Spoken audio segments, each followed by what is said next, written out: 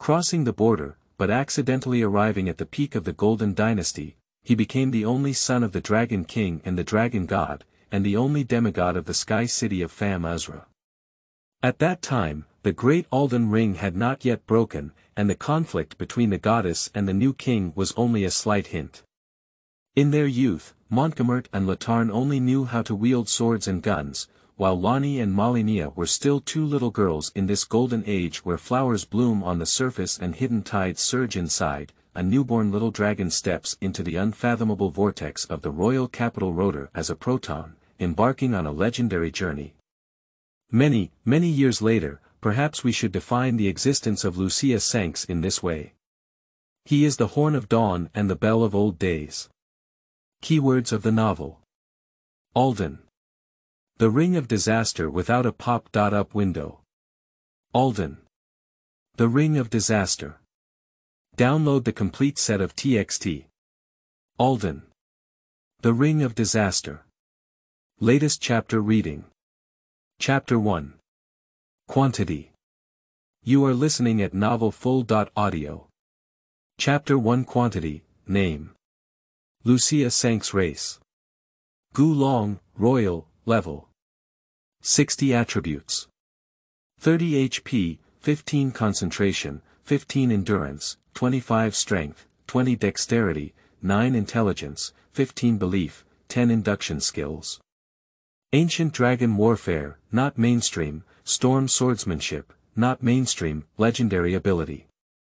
Dragon Blood Inheritance, unlocked, comma. Not unlocked amidst the slightly bumpy carriage, a young man who appeared to be around 14 or 15 years old looked bored at the data panel in his consciousness, his gaze fixed on a certain attribute that reached 9 points for a long time, and then sighed in frustration. He has long silver hair shining like frost and snow, and his ice blue and clear eyes sparkle with a faint golden radiance. If measured by human standards, this skin bag is already perfect. As expected, he traveled, and even to the world of Alden, where he had spent the longest time this year. As a bone ash level fader with over 2,000 hours of experience in quick pass and quick kill in his past life, he is familiar with the location of every artifact hidden in the border area, the flaws in every boss's move, and even the orientation of the heads and buttocks of the dungeon monsters in each level. He firmly believes that whenever he crosses into the era of faders with specialized skills, if the fallen leaves don't have time to bring news, he can penetrate the border area all the way and become the king of Eldon. But unexpectedly, he neither traveled to the appropriate era nor became a fading person, not even a human. It is now the 46th year of the Golden Calendar, and the Great Elder Ring has not yet broken. The supreme ruler of the border, the Eternal Queen, Marika, occupies the Altan Plateau and established the Golden Dynasty less than half a century ago. The earth-shattering, ancient dragon war, between the sky city of Fam Yazla and the Golden Dynasty has only come to an end for more than 10 years. As for the group of demigods who made trouble in the shattered war in later generations, most of them are still a group of teenagers. And he himself, Lucia Sanks, the only son of the Dragon King and the Dragon God, inexplicably became the only ancient dragon demigod in the world after breaking out of a supposedly dormant, supreme egg for thousands of years, naturally becoming the first inheritor of Sky City's legal principles. Normally, this kind of dragon with top-level bloodline and the inheritance rights of the world's top 3 levels of power should be the beginning of Long Outyen, who makes the walkers laugh in their dreams. However, unfortunately, this is the world of Eldon's magic ring. According to the following historical development trajectory, there was no precedent for the Golden Age demigods to live like humans. Those who were assassinated, exiled to the sewer, those who had their feet chopped off and became insane, those who were devoured by a large snake, those whose bodies were burned and boarded on dolls, those who were kidnapped by perverts while sleeping, and those who were corrupted by crimson to the point of only having one hand. This is clearly the world's most high-risk profession, okay. As for the Sky City that he nominally inherited, after learning to fly in the form of an ancient dragon, Lucia once looked at the panoramic view of Fam Azra from high altitude. Although this floating giant city was not yet as dilapidated as the fading age, its windy appearance made it a miracle to float in the sky without falling. What's even more outrageous is that Lucia faced more than that. Less than 3 months after coming out of that damn dragon egg, Sky City received a letter from the Golden Dynasty. The book first fully expresses the congratulations of Her Majesty the Eternal Queen Marika and Her Majesty the King of Alden Radagon on the birth of Lucia, and then emphasizes the profound friendship between the two countries over the past decade. Finally, with a twist of the pen, the true purpose of this national letter is presented. The two Your Highnesses are concerned about the serious injury and slumber of the Dragon King, as well as the dilapidated Sky City. Therefore, they invite Prince Lucia to visit the royal capital of Rhodes. The Golden Royal family is bound to provide the prince with the best education and training, as well as the warmth of blood and kinship, as proof of the precious friendship between the two countries.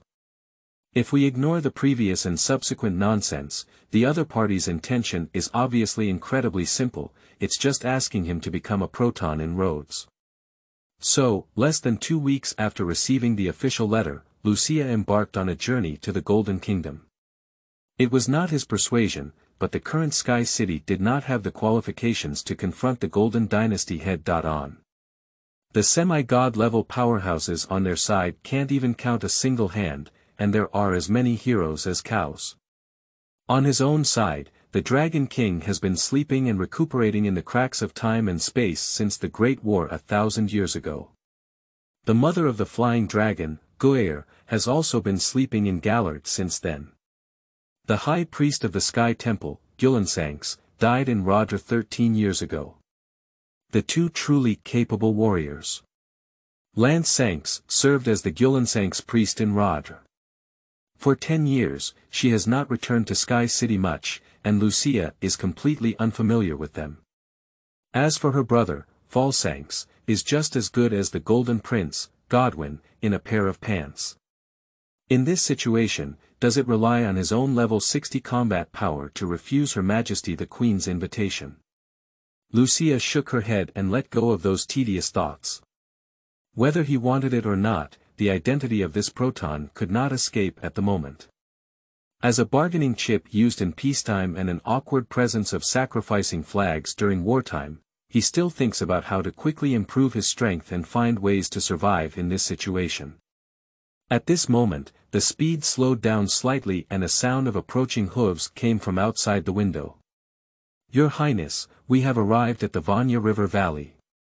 Should we stay overnight on the spot, or accelerate another 50 miles to rest in the town of Vanya ahead? The person outside the car respectfully asked. Lucia opened the car window and saw a tall dragon scale horse parallel to the side of the carriage. On the horse's back sat a handsome young man with gray hair and red pupils, who was one of the 2 captains of the Sky City Missions Guards. Flying Dragon Agkis. Garrison on site and skip the town of Vanya early tomorrow morning to repair the city of Karen ahead, Lucia replied after a moment of contemplation. Not long ago, he had just looked at the route ahead.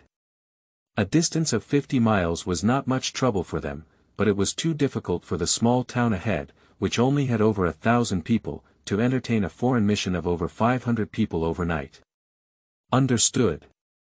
Agkis took orders and drove away, conveying the order to the front and back departments.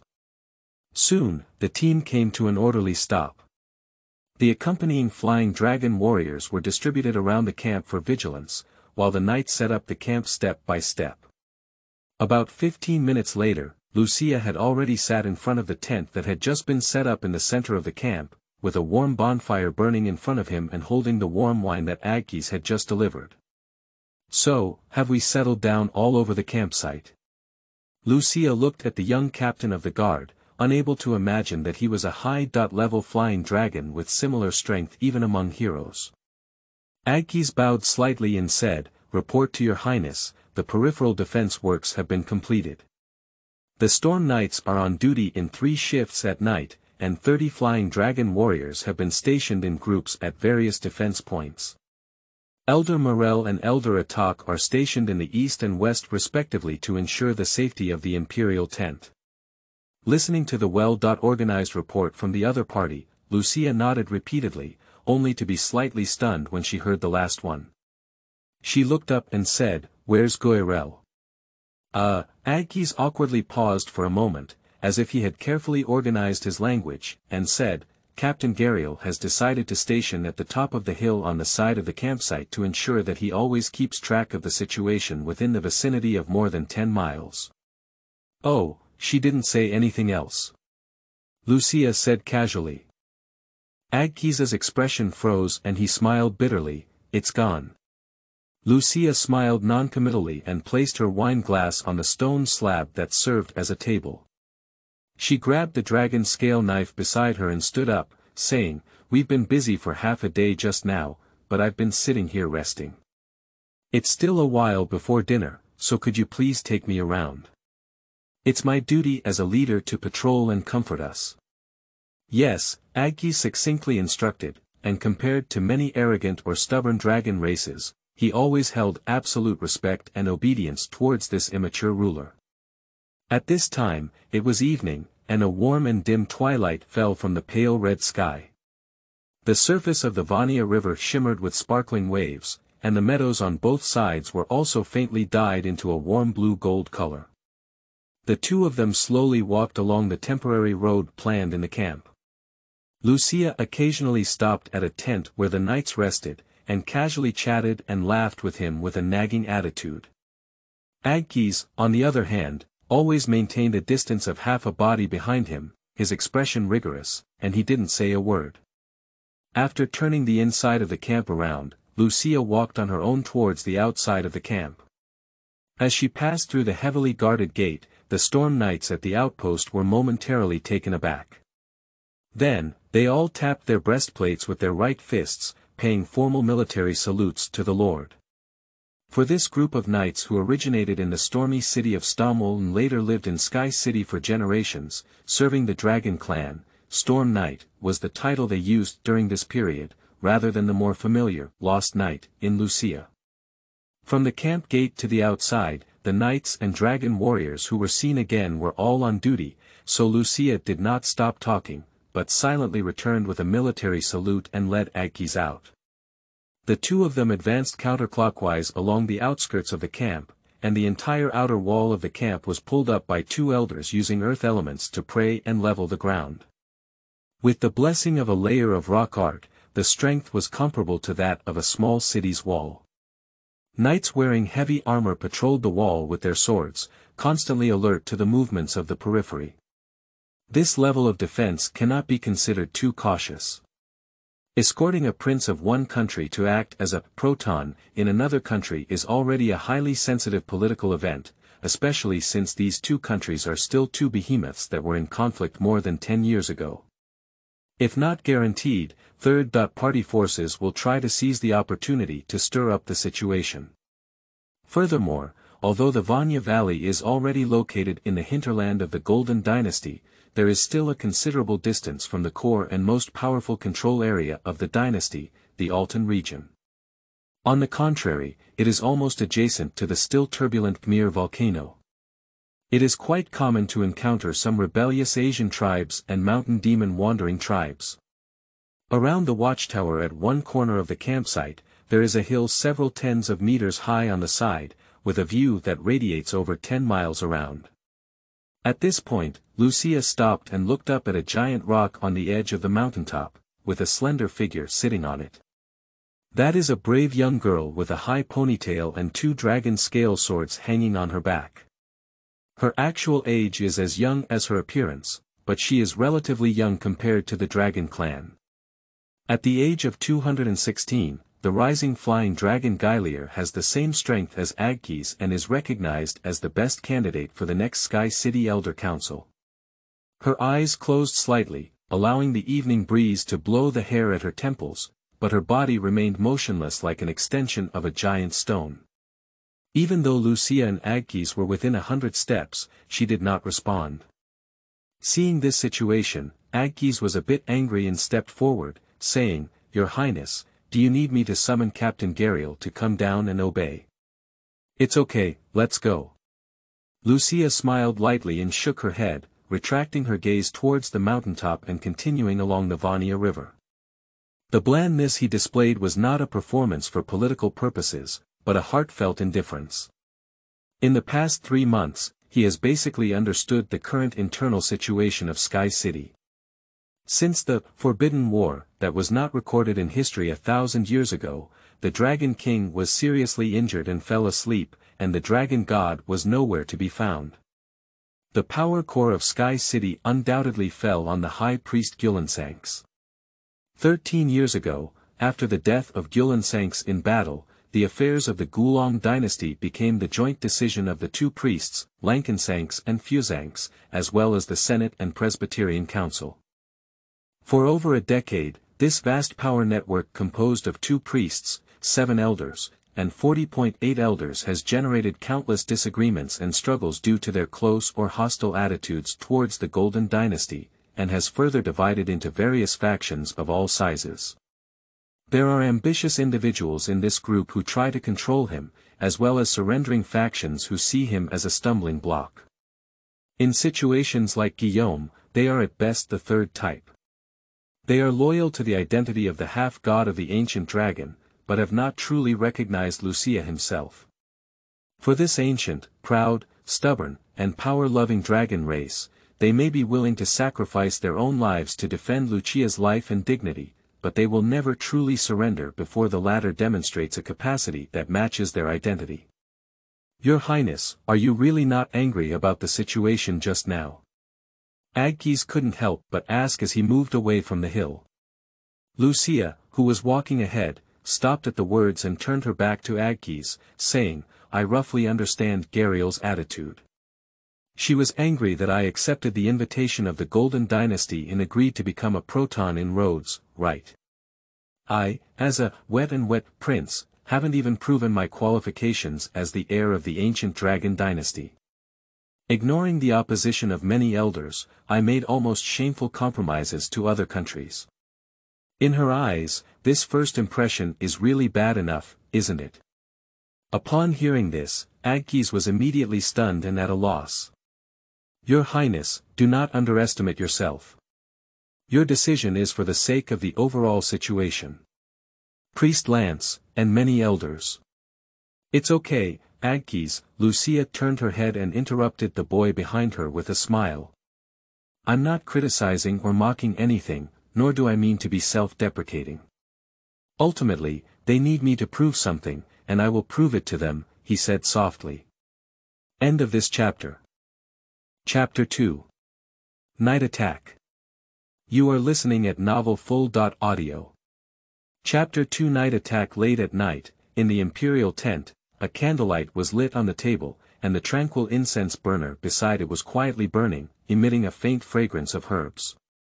Lucia sat by the bed, carefully reading a book in her hand titled, The Origins of the Wood Dynasty Faith. As one of the earliest civilizations in human history, the Wood Dynasty emerged in the early Starry Moon period, about 3,000 years ago, and became a unified and centralized kingdom that can be traced back to the early days of the construction of Sky City. The ancestors of Wuda, who believed in the god of craftsmanship, Valastok, and the people of Cape, who believed in the ancestral spirit, were active in the central border area, which is now the wealthiest Altar region, and established a civilization that was no less glorious than the Southern Storm Dynasty on the mainland. However, about 1,000 years ago, at the peak of the development of the Wuda Dynasty in its history, a war that was obscure in history almost overnight destroyed all civilizations centered around the Altar region during the Starry Moon era. The Wuda Dynasty and the Horde tribe were completely destroyed, and most of the Sky City, originally located in the center of the continent, of the Golden Dynasty collapsed and drifted to the Far East Sea. Even Stoneville and Galad, who were thousands of miles away, experienced a large-scale decline in civilization during the same period. This Great War, according to the oral tradition within Gulong, is known as the Forbidden War. The cause, participants, and process of war are all unrecorded. Lucia flipped through the thin 2-page pages of the book written in the style of spring and autumn. This phenomenon not only appeared in historical books compiled by later scholars, but also in many first-hand historical materials passed down hundreds of years ago. For some unknown reason, all the people who survived the taboo war chose to remain silent about it, to the extent that later generations can only feel a strange feeling similar to the world being deleted and reopened when looking back at that period of history. Lucia tried to decipher the mystery of the game by combining it with the storyline of her past life, but after thinking for a while, she had no idea. She had to put down the book in her hand, move her neck and shoulders, and get up to go outside the tent. It's almost midnight now, and the patrolling knights have been replaced by the second squad. The entire campsite is peaceful, with only the sound of the patrol team's armor colliding and rubbing against each other, and the gentle and soothing sound of the night breeze in their ears. Feeling the refreshing evening breeze brushing against his cheeks, he closed his eyes and took a deep breath, allowing the slightly cold air of early autumn to seep into his lungs. His spiritual power extended like a huge spider web in all directions, quickly covering the entire campsite and expanding hundreds of meters in the wilderness before stopping. As a pure-blooded half-god of the ancient dragon, Lucia discovered early on that he possessed a talent for concentration. Or rather, spiritual power. That was no less than that of the physical body. Although there are no red, blue, and green bars in reality that represent blood demon endurance, concentrating this attribute still represents the strength of spiritual power. After refining spiritual power into divine or magical power for releasing prayer and magic, this attribute directly determines how many times an individual can release spells. Compared to those in the Storm Knights who have similar combat abilities to him, Lucia's spiritual power is clearly stronger than theirs. Even without systematic cultivation, he can now easily sense the wind and grass within a radius of 1 kilometer. Even the Dragon Clan elders, upon learning this, unanimously believe that the prince will make significant contributions in the field of ancient dragon prayer in the future. He calmed down and deliberately captured the activities of various nocturnal animals around him, in order to train his mastery of spiritual power. Quickly, the subtle movements from all directions were like prey touching the spider silk, feeding back information to his mind. The night falcon preparing to hunt the wild rabbit, a few swimming fish migrating up, and 2 crickets fighting fiercely, and so on. What was that? Lucia's mind was shaken, and a stirring noise suddenly appeared in his spiritual horizon, 300 meters south of the campsite, like a crack in space, emitting a cold and gloomy aura. However, when he opened his eyes and looked over, he could only see a peaceful night like water. Immediately after, more noise appeared in all directions, surrounding the camp, and strands of eerie and terrifying aura filled the air. The knights on patrol felt abnormal, but before they could determine the cause, they heard Lucia shouting from the direction of the tent. Enemy attack! At the moment of shouting, more than 20 layered patterns resembling pupils emerged from the noisy direction, burning black and white flames. The cold air spread out like a tide, staining the nearby grass leaves with a thin layer of frost. A group of figures dressed in dismal white leather clothes and hooded hats emerged from the coat of arms. They hung a huge night-colored gemstone on their chests, holding double-headed swords made of material similar to white bone, exuding a strong and powerful aura from their bodies. Apostle of the Divine Skin. Agkis, who rushed out of the camp with a spear in hand, was stunned for a moment before shouting in shock. For thousands of years, the Divine Skin Apostles have been a mysterious group no less mysterious than the Black Blade Assassins. Compared to the latter, which has been rumored occasionally in recent years, they have disappeared for hundreds of years.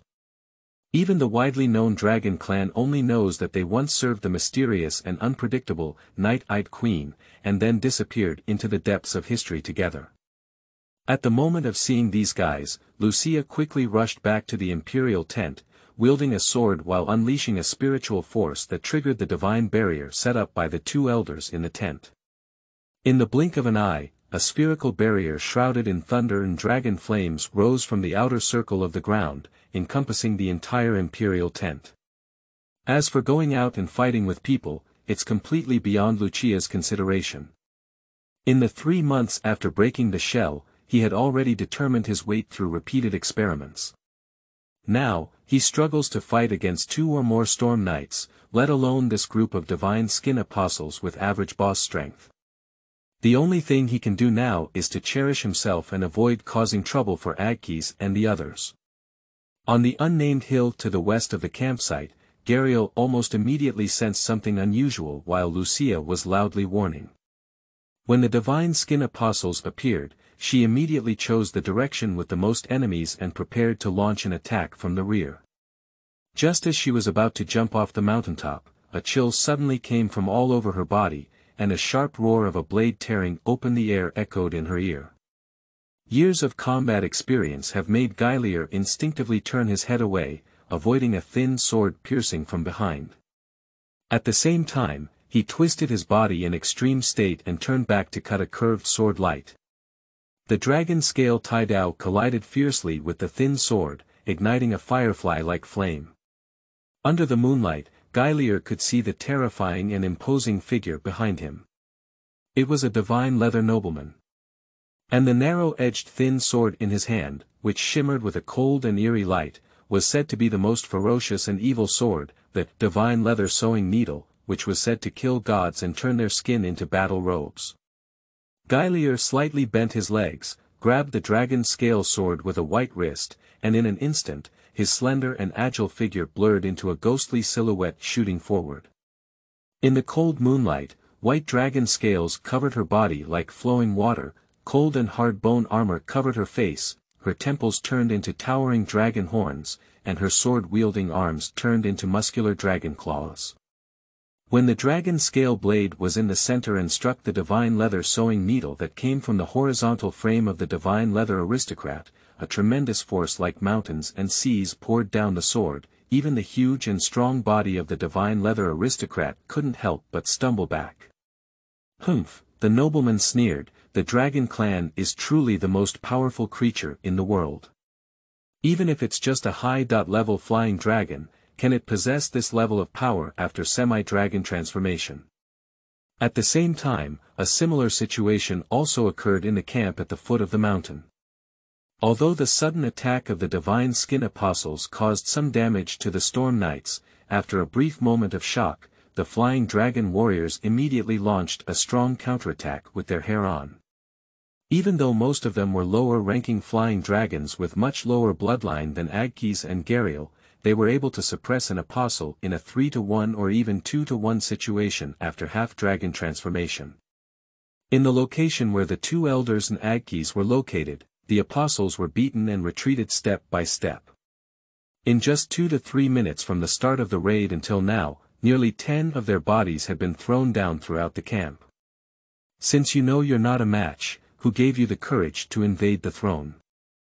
Gaelier said coldly, while continuously cutting out a wave of sword-like light. In this fierce attack, the divine peel nobleman held a sword with one hand, his arms stretching and changing like rubber, always able to block or dodge Gaelier's slashes at the last moment. After evading another heavy strike that was powerful enough to break the mountain and rock, he stepped a little and his bulky body lightly swept up a rock behind him, chuckling lightly and saying, "Miss, it seems you've made a mistake. You are indeed the most powerful beings in the immortal world," he said in a fanatical voice as he opened his arms. "But we, on the other hand, are following the Queen of Death and the existence of the God Killer." Before he could finish speaking, an endless black flame rose from his feet, instantly turning the entire mountaintop into a burning torch. Dozens of fiery pillars of fire were like insurmountable cages, imprisoning himself and Gaelier here together. "I've been playing around with you for so long without any pain or itching, just because my task is just delaying you here." The flames reflected on the hood shaped like a face on the nobleman's head, showing a mocking, eerie smile. "We were born to kill gods, and only gods are worth our all, regardless of life and death." Gaelier's expression changed upon hearing this, and she suddenly turned her head to look down the mountain. The remaining apostles launched a suicidal charge in the direction of the two elders and Agkis without warning, delaying the 3 strong men. At the same time, another black flame emblem appeared outside the closest camp wall to the imperial tent. In the blazing flames, the second divine skin noble killed 2 caught-off-guard flying dragon warriors in the midst of lightning and fire, heading straight towards Lucia. End of this chapter. Chapter 3. Nobility. You are listening at Novel Full. Audio. Chapter 3 Nobility, Stop Him. Agkis, who had a keen insight into the intentions of the divine peers, shouted towards the direction where the camp wall had been breached. The nearby storm knights immediately rushed forward regardless of life or death, waving their swords and unleashing an invisible air blade that roared through the air, slashing towards the divine skin nobles ahead. For a moment, the air was filled with sharp screams, and even the remnants of those air blades were enough to turn all the grass, wood, and soil along the way into powder. Among the three oldest orthodox swordsmanship passed down in the border area, storm swordsmanship, originating from Stamwell, is neither as unpredictable as Kalian swordsmanship nor as rigorous as Rhodes swordsmanship. However, in terms of explosive swordsmanship, it far surpasses the two equally famous swordsmanship. If a seasoned storm knight had the opportunity to suddenly slay opponents of the same level within 10 moves in a match between equally powerful knights. However, at this moment, the enemies faced by the knights were not equivalent knights, but rather a god-skin nobleman who even ranked among the top heroes and even killed gods. Among those mysterious and powerful apostles, only the oldest and most terrifying few or so were able to receive the title of queen and become the supreme existence of nobility. Courage is worthy of praise, but strength. Samuel, a nobleman with divine skin, let out a disdainful chuckle from under his hood. Unbeatable. As the words fell, his wrist suddenly exerted force, drawing a perfect arc in front of him with the blade of a divine leather needle. When the end point and starting point of the arc intersected, a black and white intertwined fireball suddenly emerged from the air, and then suddenly erupted into a blazing vortex, devouring more than 10 air blades and all nearby knights. The black flame vortex only passed for a brief moment from expansion to collapse, and the storm knights blocking the way still maintained a charging posture. However, their bodies had been burned into charred charcoal pillars, and then turned into flying ash scattered in the strong wind swept by Samuel. For a moment, there was no longer any obstacle between Samuel and the royal tent. At the critical moment, a deafening dragon roar erupted from the west side of the camp. Flying Dragon Elder Atak, who was fiercely fighting with 3 divine skin apostles, risked his injury and chose to completely transform into a dragon. In the complete form of a flying dragon, his defense and strength will be greatly enhanced, but his agility will also decrease correspondingly with the sharp increase in body size. In battles against enemies at the level of the divine skin apostle, his safety is far lower than that of the more agile half-dragon transformation.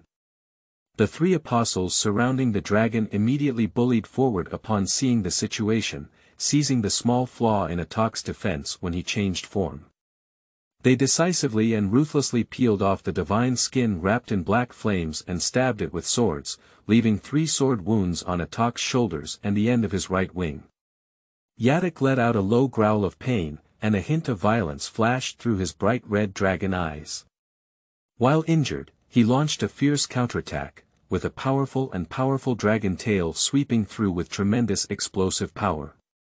With a piercing roar that tore through the air, he drew the 3 apostles into a mist of blood. At the same time as breaking free from the siege, the flying dragon elder immediately stood up and swiftly swept to the side of the imperial tent with his wings bulging, blocking Samuel's oncoming attack. As long as they blocked the opponent for 2 minutes, or even 1 minute, the flying dragon warriors and storm knights can completely annihilate the divine skin apostles who broke into the camp. When Meryl and Agkissen take action, not only will the tent be completely safe, but even the escape of these guys is a problem. At this moment, Samuel, who was originally rushing forward at lightning speed, suddenly leaped to the side at a strange angle, and then rolled on the spot.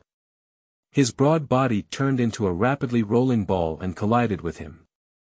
Just as Atak was preparing to confront him head-on, Samuel's curled figure suddenly relaxed, and a faint and invisible wave of energy exploded from his pale leather jacket, producing a deafening explosion.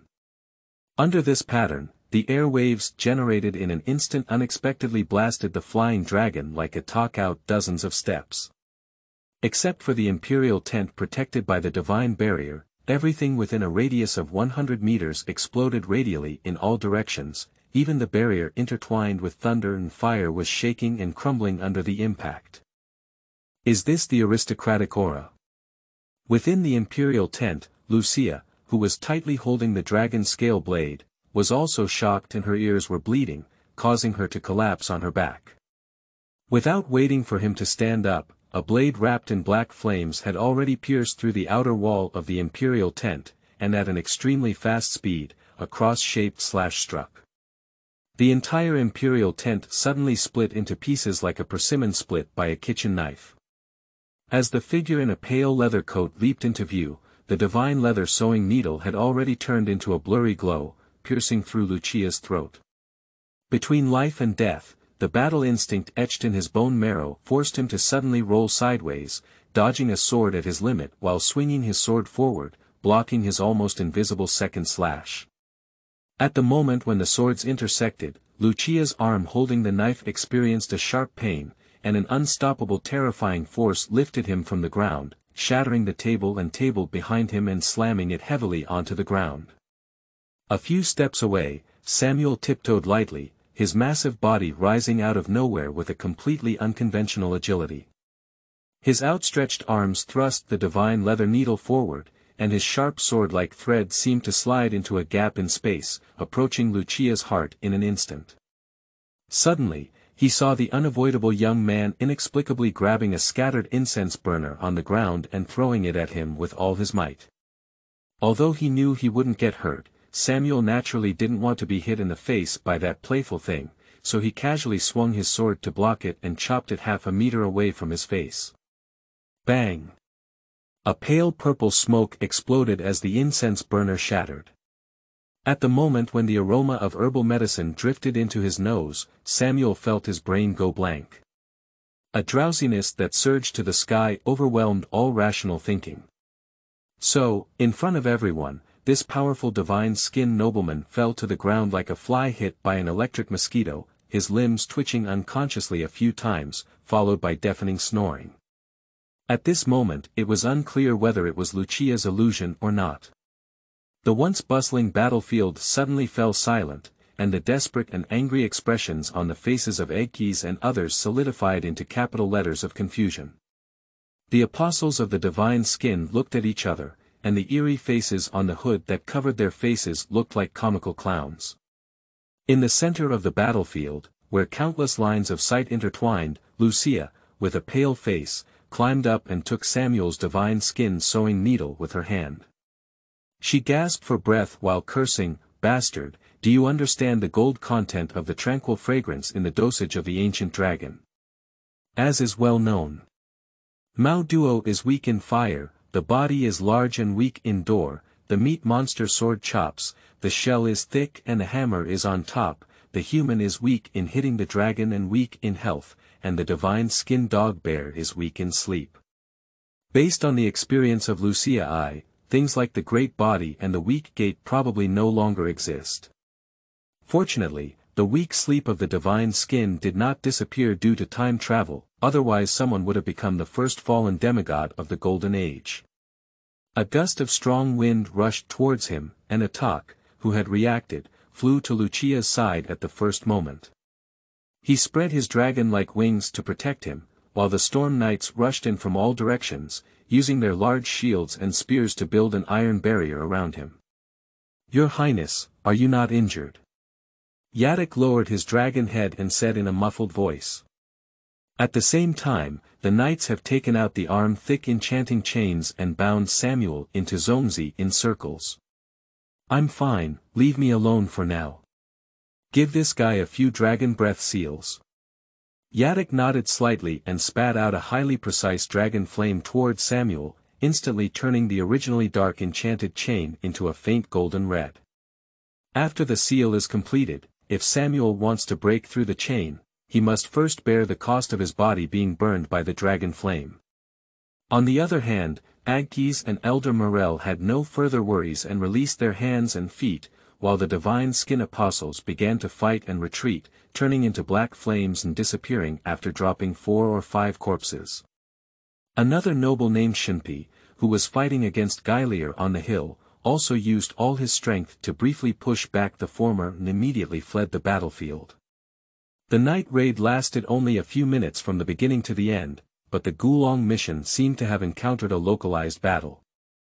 The sturdy walls of the camp became dilapidated, and a large area centered around the imperial tent was turned into a white ground by Samuel's aristocratic aura. Incomplete corpses, burning tents, and shocking bloodstains were everywhere, and some corpses even burned with black after fires. Lucia stared blankly at everything in front of him. For a long time, he took a deep breath and called out two names, Orvans, Anacia, stand out. The two people who were pointed out were both stunned. They were not senior officers, but two mid-level knights in charge of a team of storm knights in each mission. Therefore, they never expected their names to be remembered by the prince.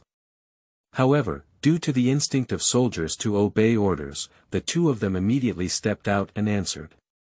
Lucia looked at the two young officers in their early 20s in front of her and said in a deep voice, "I regret to notice that Captain Kevin, who is responsible for overseeing the Storm Knights, has sacrificed himself in the attack just now. Now I need you to recalculate the number of people and casualties in the camp, reorganize the remaining Storm Knights into two teams, and dispatch a detachment to escort the injured and the bodies of their comrades back to the Sky City as soon as possible." "Understand." "Understood." The two responded without hesitation. So, Lucia turned her gaze to the others, Elder Morel, Agkis, and Gariel, "Please take this divine skin nobleman with me to the barracks for interrogation. Elder Atak, please take care of your injuries first and then meet us again." After the four of them agreed to leave, he turned around on his own and headed straight towards the direction of the barracks tent. Looking at the figure ahead, a hint of strangeness appeared in Gariel's pale blue eyes. His previous contact with Central Lucia had not left a very good impression on him, especially accepting the invitation from the Golden Dynasty, which she saw as a pure cowardly act. However, at the moment, this guy has just narrowly survived the assassination, why is he showing such composure instead? It's really hard to see through. End of this chapter. Chapter 4. Prophecy. You are listening at novelfull.audio. Chapter 4 Prophecy. The collision of his fists and cheeks made a muffled sound of flesh and blood clashing, and a flurry of blood exploded. Agkis used his dragon-like arm to tightly grip Samuel's collar, his eyes seeming to spew flames. "Let me ask again, name, position, and who is the main messenger behind you?" After his divine power was suppressed by the dragon breath seal, Samuel's figure had returned to the realm of a normal person. Under his eerie and terrifying hood, there was not a fierce and evil spirit hidden, but rather a handsome middle-aged face with a hint of vicissitudes. However, at this moment, he was like a soulless puppet. No matter how Agkis tortured and interrogated him, he just swayed along with the opponent's strength, not only remained silent, but even his eyes were dim like a stagnant pool, unable to see any emotional fluctuations in it. Just now, Elder Atak, who had completed his healing, brought the latest casualty statistics. 3 of the 30 accompanying dragon warriors died in battle and 2 were seriously injured, while the Storm Knights, with a total of 500 people, died in battle and 20 were seriously injured. Therefore, at this moment, all 5 leaders of the Chinese military, including Lucia, in the tent of the Chinese military camp wanted to crush Samuel to the ashes. "Stop first, Agkis." Just as Agkis was about to take a heavy hit, Lucia's faint words came from behind. "Yes," he said, retreating to the side and watching his young lord slowly pace up to the demigod skin nobleman, silently gazing at him. After a while, Samuel, who had been pretending to be dead, couldn't help but twist his shoulders. For some reason, the gaze in the ice-blue eyes across from him always made him feel uncomfortable, as if all his weaknesses and flaws were nowhere to hide, all exposed in the other person's eyes. This strange feeling was not created out of thin air. Thinking about everything that had just happened, he racked his brains and couldn't figure out how this kid had brought himself down. Just as Samuel was about to lose his patience and prepare to roar, Lucia suddenly turned around, pacing and pondering. Suddenly, his footsteps stopped and he turned his gaze and sneered. People all thought that His Majesty had died in the battle with Queen Marika. They never expected her to survive until this era. Why, they thought that by killing me, the ancient dragon demigod, and provoking a conflict between Sky City and Rotor, she would have a chance to climb out of the sewer and restore her dynasty. As soon as these words were spoken, the other 4 people in the tent stood up in shock. Samuel's previously calm expression was immediately replaced by an unshakable surprise, followed by a strong sense of fear and apprehension. His lips moved as if he wanted to ask something. At this moment, a sudden change occurred, and a great will acted on him without warning, forcing him to close his eyes and mouth like an iron bucket. The next second, Samuel's eyelids slowly opened, and his light gray eyes burst into a night-like purple glow. Ha! A faint moan and low smile came from his mouth. Strangely, the voice was not the deep and arrogant tone he had when he broke camp, but rather a fleeting and charming one, filled with a seductive and imaginative aura. "I never thought anyone in this era would remember me," Samuel said in a relaxed tone. "So, as a remnant of the remnants of the Communist Party who have survived from the previous era, should I be grateful to you, Lucia Sanks, who was fortunate enough to be remembered by a new demigod." At this moment, the initiator of this incident, Lucia herself, was completely bewildered and in the same place. She had originally intended to deceive this divine nobleman with a confident attitude, and could deceive him by saying a few words, but what kind of ghost was the face-to-face act of seizing and surrendering the gods? The night-eyed queen, who is in charge of Destiny's Death, and controls numerous divine skin apostles to hunt down countless deities, is really alive. "Protect your highness." Agkis, who was the first to react, shouted loudly, and his violent figure transformed into a silhouette that swept between Lucia and the captured Samuel. Gaelier and the 2 elders also took action almost at the same time, each wielding their swords to protect the Lucian regiment. Although they all know very little about the night-eyed queen, it does not prevent them from realizing the danger level of the current situation. Less than 10 steps away, the existence that created a great panic upon arrival only silently watched everything in front of them. In silence, the air in the tent seemed to be frozen, and the atmosphere was like an extremely tense string. The moment it broke, it would trigger a fierce battle like a storm and thunder. Just as the situation between the 2 sides reached its climax, Samuel suddenly let out a faint sigh.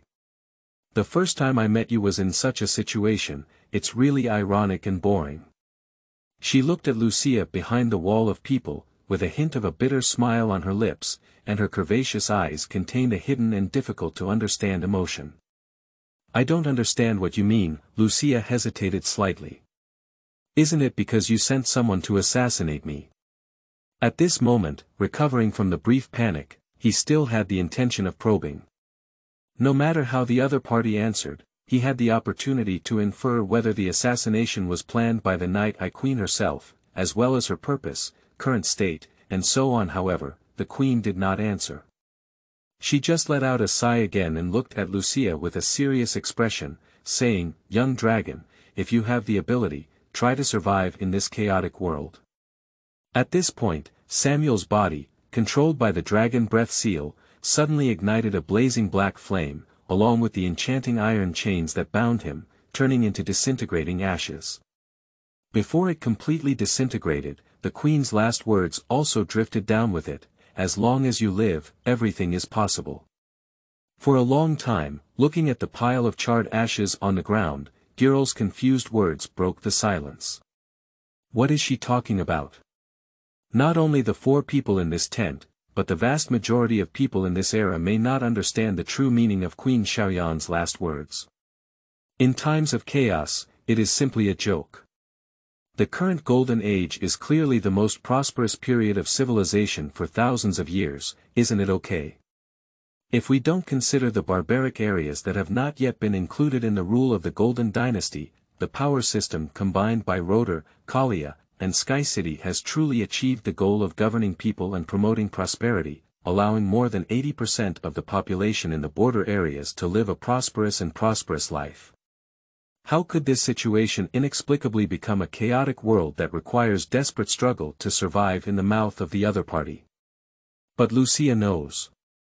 He knew that the so-called Golden Age would pass away in the blink of an eye like the lifespan of a mortal, from the shattered war that swept across the continent to the purgatory where the entire border area was reduced to zombies running rampant. He also knew that every high and mighty demigod would be swallowed and annihilated by that catastrophe, and almost all survivors would become monsters that are neither human nor ghost. Do you want to survive? He sighed silently in his heart. It's really a difficult challenge. At the same moment, a faint and intangible energy escaped from the charred ashes and quietly sank into Lucia's chest without anyone noticing. End of this chapter. Chapter 5. Memory Battlefield. You are listening at novelfull.audio. Chapter 5 Memory Battlefield. As soon as the sky brightened, the reorganized mission convoy had already left the camp. A guard consisting of 20 storm knights parted ways with the main team here, responsible for escorting the wounded and the bodies of their sacrificial comrades back to Fam Yazla, while the others marched in a more tightly formed formation towards the northeast direction of Karen City. In the reorganized team, Elder Muriel of the Ancient Dragon opened the way at the front, while Elder Atak of the Flying Dragon, who had suffered some minor injuries last night, was arranged to stand at the back of the team. As for Gariel and Agkis, they each rode a dragon-scale horse and guarded the carriage on both sides of Lucia without leaving. With this level of defense, even a demigod cannot easily break through the defense line and pose a threat to Prince Gulong. In the carriage, Lucia placed her dragon-scale knife and Samuel's divine leather sewing needle horizontally on her lap, rubbing the two sharp blades with her palms while constantly replaying the life and death battle of last night in her mind. This was the first time he had seen a hero-level figure at the border in real life exert all his might. Samuel's strength, speed, divine power, combat skills, and prayer all overwhelmed him in all aspects, even slightly surpassing Elder Atak. If the 48 elders of Sky City were all regarded as the hero class of combat power, then the divine skin aristocrat would undoubtedly be at the top of it. Based on this as a benchmark, Lucia also gained a rough understanding of the power of the demigods in the Broken War, as well as the higher-ranked Eternal Queen Marika, Golden Law Latigan, War King Gevry, and others.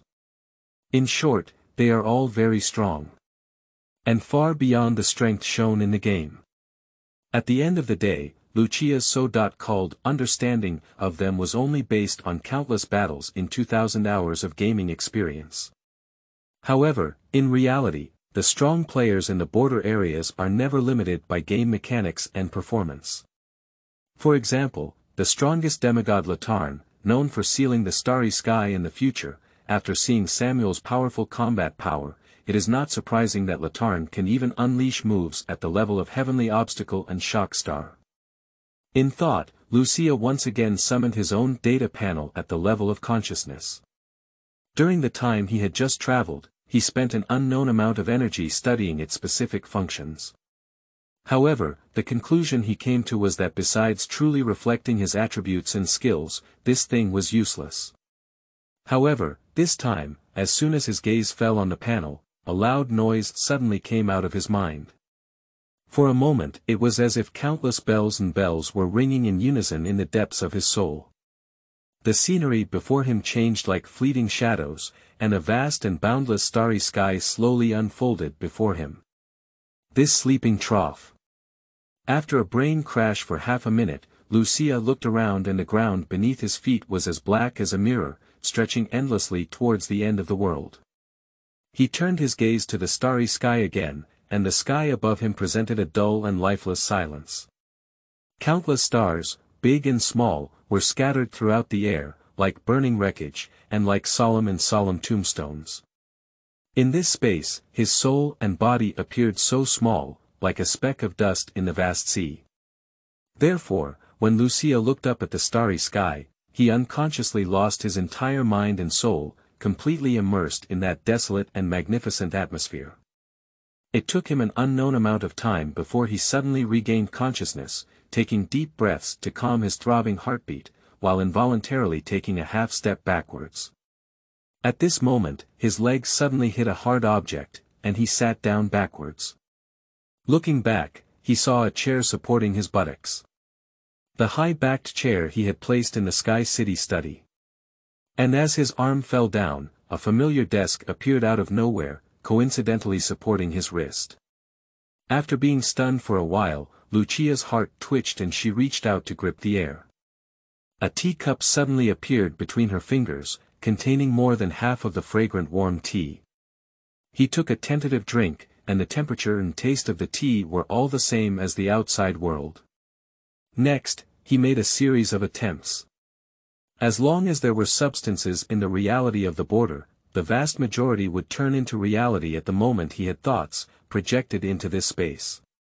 Its scope not only included various common items, but also some extremely rare mineral materials, as well as weapons and armor forged through special techniques. Even living creatures with power levels within a certain limit, such as Storm Knight, Realicaria Magician, and Mountain Demon, can be created if he is willing. However, these creatures seem to have no soul, just empty shells. When the test level is raised again and the target is placed on well-known heroes or even demigods in the border area, this creative function becomes ineffective. Moreover, even the various weapons containing their special abilities held by these characters cannot be replicated, such as Latarn's Broken Star Sword, the Night Queen's Hunting God Sword, Marika's Stone Hammer, and so on.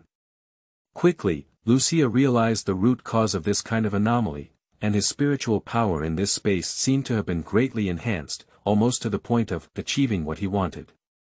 Except for those higher-order beings who were exposed to the laws of world operation, they could all be constructed by him using his massive spiritual power, like an abyss-like sea.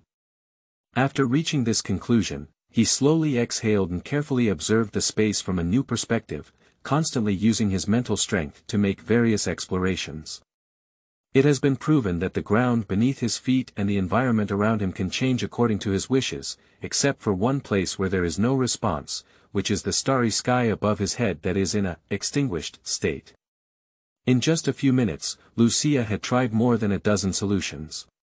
He could make the sky behind the stars shine, or completely cover the extinguished stars with a normal starry sky, but there was no way to light them up. "Isn't there a normally lit one?"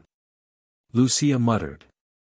At this moment, as he had been staring at the sky, he suddenly noticed two extremely faint twinkling stars, one located in the center of the sky curtain and the other in the northwest border. However, it is said to be flickering, but in fact, it takes a long time for those two stars to release a faint and imperceptible light, which means that Lucia's spiritual power is too strong now to distinguish them from the surrounding stars. As Lucia focused his thoughts on the central star, it suddenly flew out of the starry sky, transforming into a shooting star that swept before his eyes.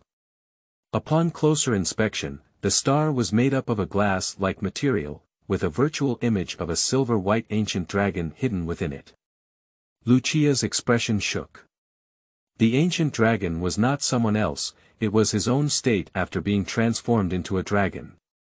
At the same time, countless beams of glow streamed out from that star, interweaving into a light curtain in mid-air. Name: Lucia Sank's race.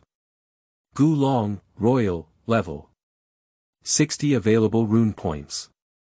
15 attributes. 30 HP, 15 concentration, 15 endurance, 25 strength, 20 dexterity, 9 intelligence, 15 belief, 10 induction skills. Ancient Dragon Warfare, not mainstream, Storm Swordsmanship, not mainstream, legendary abilities. Dragon Blood Inheritance, unlocked, Memory Battlefield, unlocked. At the moment when he saw the content clearly, Lucia's heart suddenly stirred up a storm. It was precisely at this moment that he had flipped through countless data panels these days, but only then did he see the content of available Luan points for the first time. Among the two legendary abilities, Dragon Blood Inheritance is a potential possessed by every ancient dragon royal family with the name Sanks. As the ancient dragon grows, as long as its spiritual strength reaches a level sufficient to withstand inheritance, it can unlock the deep seal of its bloodline and start learning the content of inheritance on its own.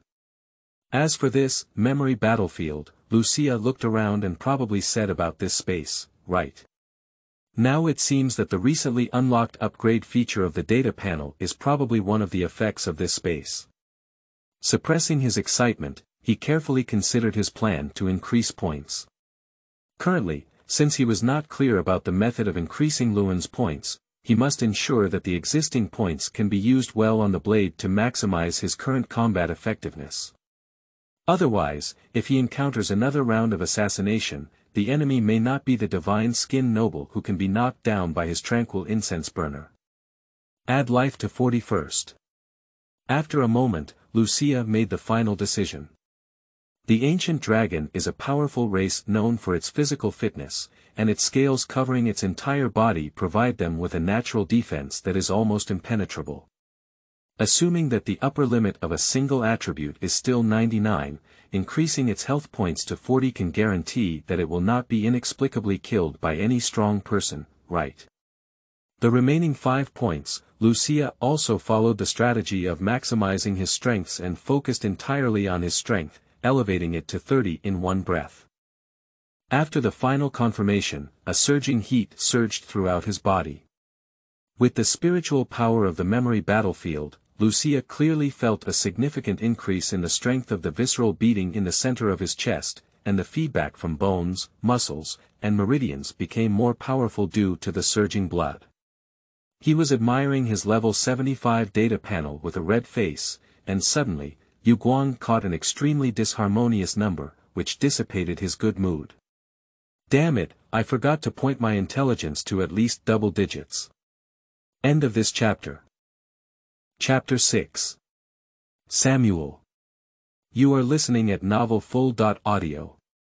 Chapter 6 Samuel, Goal. Samuel, the God-Skin Noble race. Human level. 215 attributes. 45 HP, 50 concentration, 40 endurance, 40 strength, 40 dexterity, 13 intelligence, 56 belief, 10 induction skills. Tiberian Warfare, Master, Black Flame Prayer, Master, Furnace 100 Forms, Master, Legendary Ability. Destined Death, Disqualified, Current Parsing Progress. 17.8%, Unlocked Battle Memory, Next Parsing Node. 20% Have you entered the Battle of Remembrance? Lucia gazed at the light curtain in mid-air, and countless possibilities surged in her heart for a moment.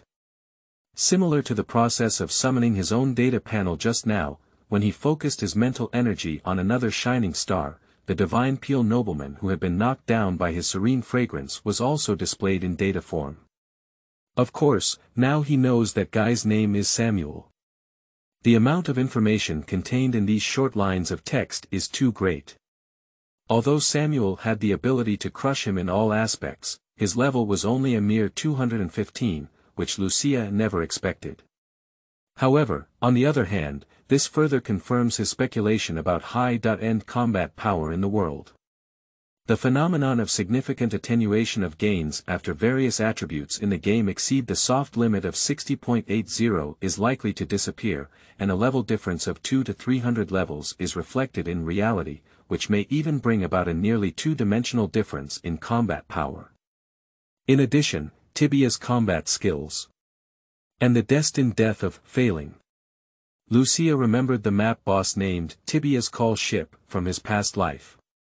Legend had it that they were scattered throughout the border, shouldering the mission of guiding the lost.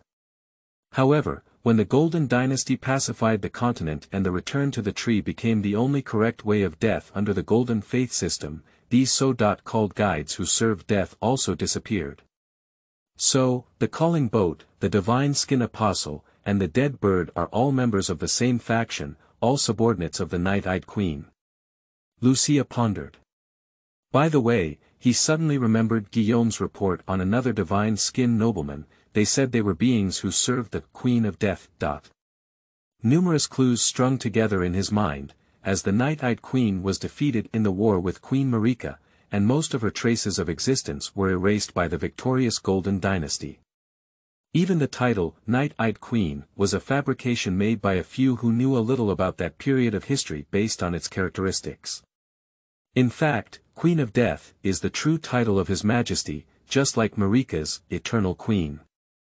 The war between these two deities has lasted for hundreds of years after the War of Taboos, and has also laid the foundation for the current border situation.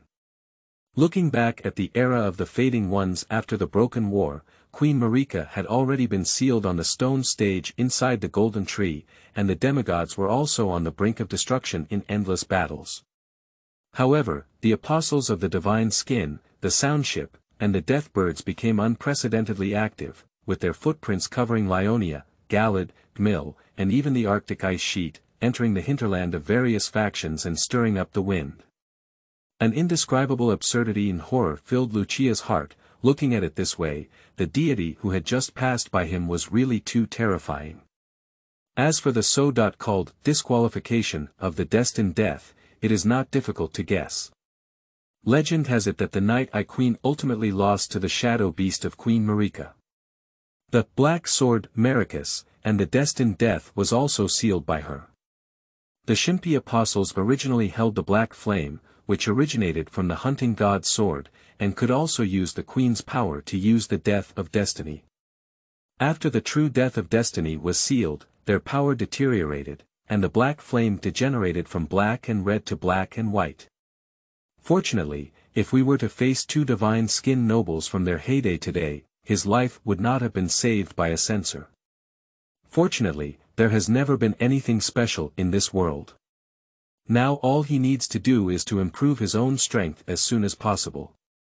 Thinking of this, Lucia turned his gaze to the last line of the screen of light. Should we enter the battle of remembrance? Yes. This time, he didn't hesitate. The sound of flames rising echoed, and a black flame emblem shaped like pupils appeared dozens of steps away. The massive body of the divine leather nobleman Samuel calmly walked out of it, and the sword blade of the divine leather sewing needle, blue and porcelain, soared into the air and charged straight towards Lucia. At the same moment, Lucia also chose to charge towards the opponent. He held his hands weakly, and two dragon scale swords immediately appeared out of thin air. His semi-dragon-like body gave him even more violent power than his human form.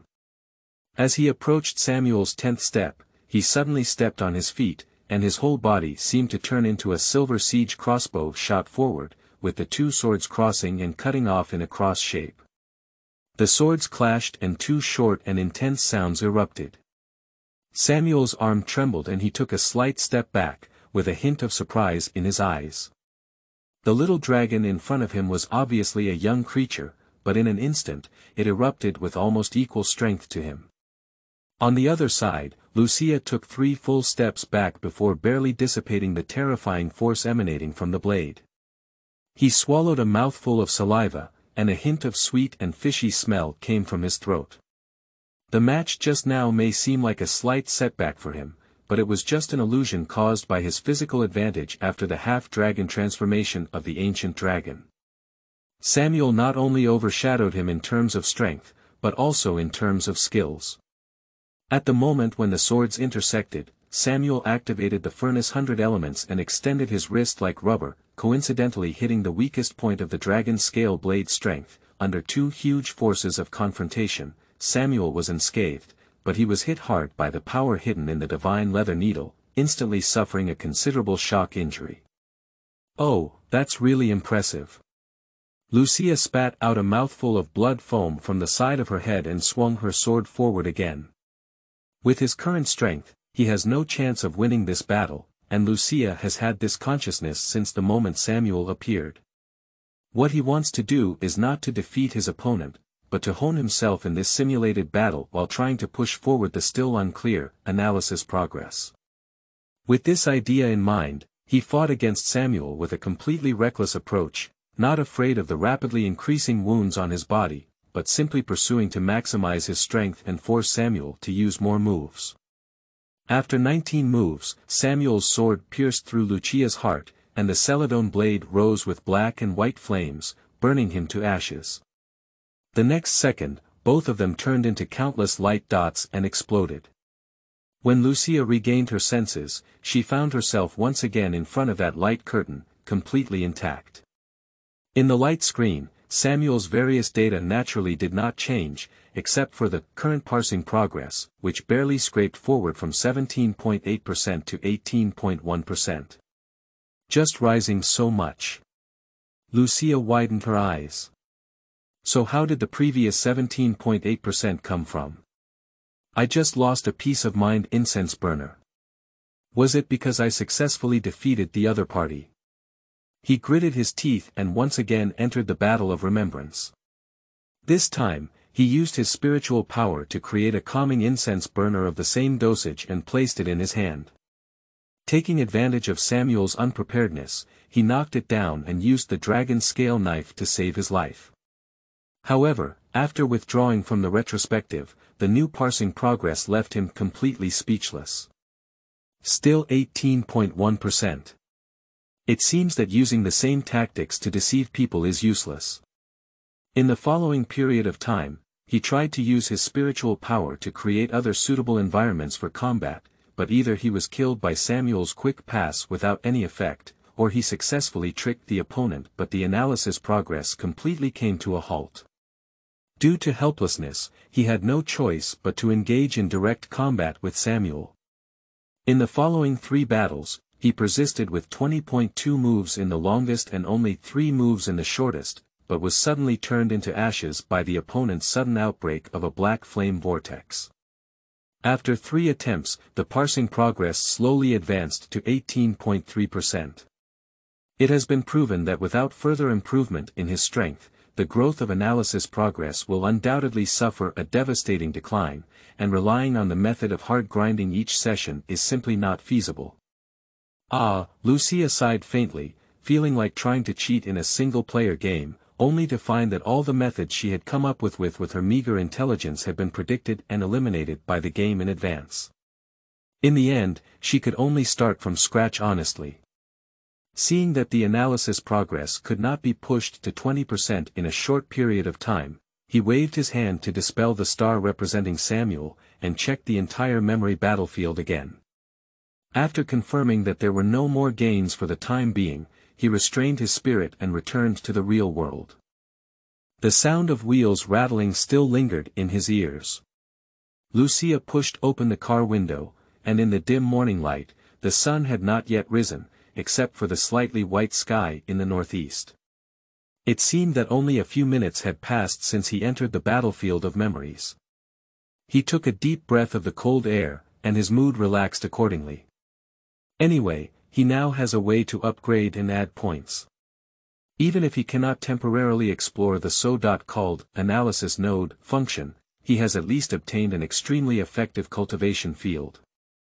As long as there is a continuous way to become stronger, he has the confidence to deal with all the difficulties that may arise in the future. Anyway, he is already in a position where he cannot retreat, and no matter who, he will always have to fight, and of course, the dragon is the same. Your Highness, do you have any orders? Agkis, who was not far away, saw Lucia open the window and immediately drove his horse forward. How long until we reach Karen City? Agkis looked up at the sky and replied, at the current speed, it will take about 4 to 5 hours, and we should arrive before noon at the latest. Okay, Lucia said as she moved her shoulders and lumbar spine. Last night was so chaotic, and I guess everyone was also tired. Today happened to be Karen's half-day of grooming. He looked up and saw the heavily armored storm knights of the battalion rushing towards the distance along the winding Imperial Road. At the end of his sight, the vast plateau towering into the clouds was already faintly visible. End of this chapter. Chapter 7. Exploration. You are listening at novelfull.audio. Chapter 7 Exploration. What, don't let us enter the city. Gylier sat high on the back of a dragon-scaled horse, his beautiful eyes slightly narrowed, and he looked coldly at the trembling man below. Your Highness Lucia was invited by His Majesty Marika to visit Rotor. What do you mean? Now, on behalf of the Golden Dynasty, your city of Karen refuses the visit of Sky City and wants to keep us out, right? No, no, no. The envoy from the city of Karen trembled all over upon hearing this, and immediately bent down with a trembling voice, saying, I hope your esteemed envoy will be aware that neither I myself nor the city of Karen dare, nor have the right to offend His Highness Lucia. It's just that. Just what?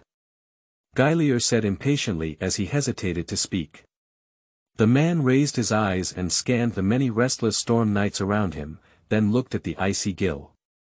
He lowered his head and gritted his teeth, saying, Please allow me to meet His Highness Lucia, and then report to His Highness and several officials in person. After speaking, he still couldn't stop trembling all over, but in the end, he stuck his neck in place and refused to say any more words. You Guy. Gaelier pressed his hand on the handle of the knife, involuntarily emitting a surge of dragon power that seemed like substance, almost suffocating the person. A sound of hooves shattered the solemn atmosphere like iron, and Agkis drove his horse to Girol's side, saying, Your Highness has an order to allow him to report to the Central Army. Gaelier was slightly taken aback, but did not refute anything. He just coldly glanced at the man who was almost falling to the ground and said, Stand still, come with me. A moment later, the man met the newly born demigod who had been rumored throughout the dynasty at a temporary riverside camp. When his gaze fell on the appearance of a 14-year-old boy, there was a hint of unshakable surprise on his face. Don't be surprised, the way ancient dragons grew up is far from the way you humans grew up. To be precise, my childhood has been spent in that dragon egg for the past 1,000 years. Lucia, who was flipping through a book, glanced up at him lightly. If you are ready to give a relatively reasonable explanation for your actions, please explain it as soon as possible before my patience runs out. The man's heart trembled, and in the moment he was swept by those icy blue eyes, he suddenly had the illusion that all his secrets were being seen through by the other party. He didn't know if this feeling was due to the spiritual pressure of the other party as a demigod, or because this young man was clearly more mature and indifferent than he expected. Sir Clare, currently serving as the Internal Affairs Officer of Karen City, pay respects to your Highness. He knelt on both knees and bowed to Lucia. According to the cultural tradition of the border area for thousands of years, the most solemn etiquette among mortals is simply the one-knee kneeling ceremony. Only gods, demigods, and the recognized king of Eldon on the entire continent are qualified to bear this level of ceremony. Flat, Lucia said calmly. Even before the start of this journey, he had systematically studied the complete political system, bureaucratic structure, and cultural customs of the Golden Dynasty, so he naturally understood what Clare meant by internal affairs officer. Unlike the system of military and political separation in many cities in the Yatan region, the Golden Dynasty only had one consul as the highest official in many remote cities, responsible for all military, political, and livelihood affairs in the city. This model is certainly not reasonable and often not fair, but it excels in its simplicity, roughness, and high efficiency, effectively maintaining Roder's control over the border territory during the more than 10 years of the initial establishment of the dynasty. Although Karen City is close to the Altan Plateau, it has always maintained this system due to its proximity to the turbulent Khmer region and facing military pressure from the Asian and wandering mountain demon tribes. The so-called internal affairs officers are deputy officials responsible for coordinating internal affairs under the system of consuls. They are not appointed by Roder, but are elected locally and have no real power, only assisting the chief official in handling various complex affairs. Correspondingly, the political status of these people is also quite low, and any consul holds the power to take life or death from them. Clavier stood up slightly stiffly, his gaze carefully fixed on the ground at the foot of Lucia, and said, Your Highness, the matter of the embassy stationed outside the city is not decided by the lower officials, but by the temporary order issued by the consul Hector this morning. The reason is that there have been rebellious Asian tribes attempting to infiltrate the city of Karen for 10 months to destroy its defenses. He is worried that the chaos caused by welcoming the embassy will be taken advantage of by the enemy. Once several city defense hubs are infiltrated by the enemy, the consequences will be unimaginable. Doing extraordinary things during extraordinary times is understandable, Lucia pondered slightly, leaning on her lower jaw with one hand. However, from his still calm and watery tone, Clavier could not discern his true intentions. However, he changed his tone. Is he planning to close the city gate like this, allowing us to sleep and eat outdoors in the wilderness, and leave on our own at dawn tomorrow? Dare not. Clavier bowed deeply again. I am in charge of assisting with the internal affairs of the city. I have set up a camp for your highness and the envoys 10 miles east of the city, and all kinds of supplies are ready. Please move and station your highness. The words fell to the ground, but Lucia did not respond. Clavier lowered his head and could feel the other person's gaze silently examining him. He dared not make any movement and had to wait in a respectful posture. At the same time, the cold sweat had unknowingly soaked through the clothes behind him. After enduring a long time in this fleeting atmosphere, Lucia's words finally came from ahead. Since Clavier has already arranged everything, everyone has been exhausted from the dust all the way here. Let's go to the station as soon as possible. He stood up and put away the book at hand, waved his hand, and the knight standing beside him immediately led a silver dragon scale horse. Lucia stepped on the stirrup and flipped over cleanly. This kind of warhorse with the lower dragon bloodline is already extraordinary in martial arts. At this moment, there is a young demigod sitting on the saddle with a spirit like the rising sun, which looks even more exciting to Clavier's heart. Since the Lord had already given the order, Gariel and Agkis did not hesitate at all. They immediately reorganized their troops according to their own responsibilities and prepared to escort Lucia on their journey.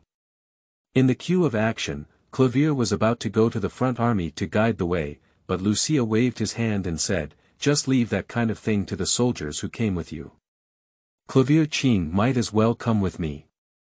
There are also a few things I want to know about with you."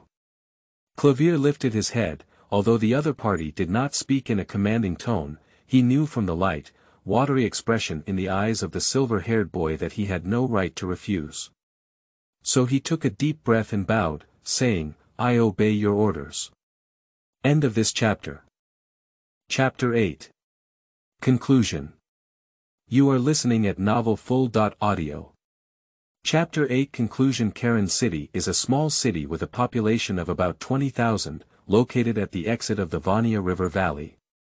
It not only guards a waterway leading to Lyonia, but also blocks the unrest in the Gmir region for Alton. If we continue northeast, within 200 miles, it will be the most dangerous pass at the border. And also the Dia's Great Escalator, the first trench on the continent. In summary, this not wealthy city was extremely crucial to the strategic position of the Golden Dynasty. All of its rulers came from the most deeply rooted aristocratic family in the country, and the ownership of this power naturally became a battlefield for various factions to compete with each other. For the past 3 years, the consul of the city of Karen has been held by Baron Hector O'Neill of Lunt. Yes, this baron's fiefdom is not Karen, but the town of Lunt located on the Alton Plateau.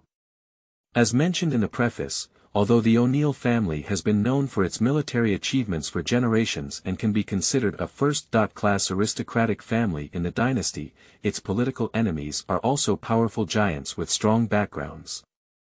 They can tolerate opponents temporarily holding a crucial position, but they cannot easily let O'Neill take root and grow here. Since the War of Unification, this political rule has been deeply rooted in this land with the expansion of the Golden Dynasty. Even the Baron himself was exceptionally brave, and his 2 brothers, who respectively served as the Governor of Rhodes and Deputy Commander of the Northern Legion, were just a cluster of waves in this vortex. Has Clavier brought the people of Sky City to the camp yet? Hector stood at the top of the city, looking towards the east of the city, and said with his back to the galloping scout. At this moment, as dusk approached, the glow fell on the Baron's hard beard and rough skin, reflecting a color similar to the city walls of ochre. Coupled with his towering and extraordinary figure, it was as intimidating as a stone statue carved with knives and axes. Yes, Tanma bent down and reported, His Highness Lucia specially invited the Minister of Internal Affairs to accompany him on his way to the campsite. The 2 of them seemed to have a great conversation. Humph, he always shares the same stench as those monsters. Hector's gaze showed a strong disdain. Even though the situation is so tight these days, we still have to bring out a lot of supplies to receive these guys seriously. If it weren't for... Halfway through, he suddenly abruptly stopped talking, waved his hand impatiently, and said, "Forget it, let's all go down." The scout and the 2 guards around him were both granted amnesty and quickly retreated after bowing. In these days, everyone knows that the newly born prince of the ancient dragon will come to his country to act as a proton, so everyone does not regard him as an equally noble existence as the current demigods. However, demigods are ultimately demigods, and even Baron Hector is not qualified to speak out some blasphemy, and they, as subordinates, have no courage to listen. "Wait," Hector called out to a guard who had not yet gone far. "When Clavier returns, tell him to stay honest in the city for the next few days. If I catch evidence of his collusion with those bandits, he knows the consequences himself." Obedience. The guard secretly complained, but could only pretend to calmly accept it. He had already begun to figure out how to convey this almost threatening warning to the interior officer. At the same time, in the temporary camp more than 10 miles east of the city, the Sky City mission had already settled down under the guidance of a small number of Karen guards. With the experience of being raided by the Apostles of the Divine Skin the day before, the defensive fortifications around the camp had been strengthened, and the number of night shift personnel had increased by 3 times. For a super-elite force composed entirely of Storm Knights and Dragon Warriors, this level of defense is already sufficient to deal with a small-scale war. A bonfire had already been lit on the open space in front of the Imperial tent.